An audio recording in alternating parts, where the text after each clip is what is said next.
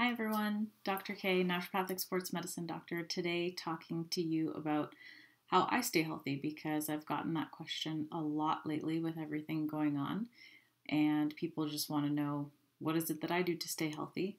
I mean, typically, even before the whole pandemic situation, I would only get maybe one cold a year.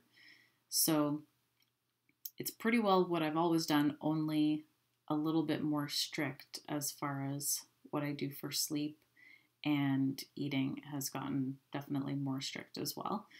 So now, if I'm not well, I can't work. So that is even more of a motivator for me just to be like super knuckled down.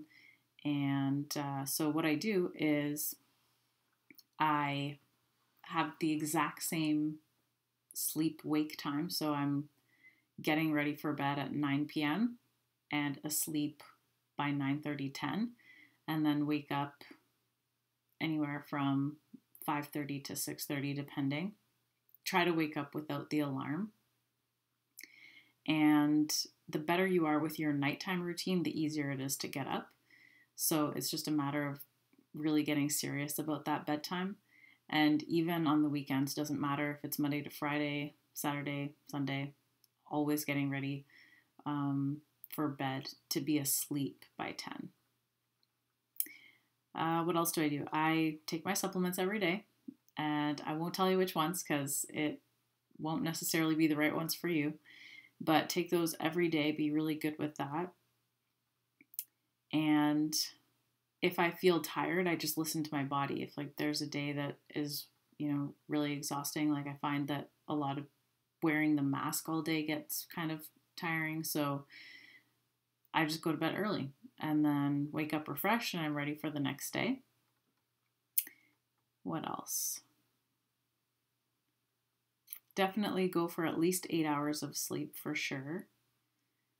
Food wise, I was eating maybe 3 to 4 kind of like fun things. Fun things would be like lasagna, nachos, etc. About once, so 3 days out of the month. Now it's down to 2 days out of the month, and it's nothing that involves dairy or wheat or sugar because I don't want anything to impact my immune system. So essentially trying to control all the things that I can so that I can be tip top for work. Exercise is typically 30 to 60 minutes a day, and that includes stretching time as well. So if you've been following along doing the ab videos, do that 3 times a week. Do the HIIT video 3 times a week, and then walking, getting outside, fresh air, all that good stuff. Doing some weights, doing 5 to 10 minutes of meditation every day. So I've been making my meditation videos, but also using them and using an app called Headspace as well. So kind of bouncing back and forth between the two of those.